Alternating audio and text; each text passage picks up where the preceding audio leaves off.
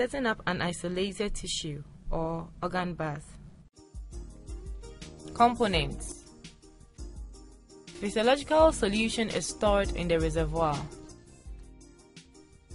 Regulators to the flow of fluid, controlling the inflow and outflow of physiological solution. The power switch turns the apparatus on. Stirrer switch turns the stirrer in the bath on. The stirrer evenly distributes the temperature in the outer bath.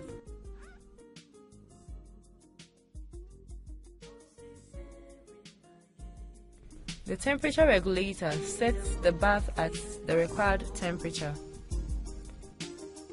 The heater raises the temperature of the water bath to the required temperature.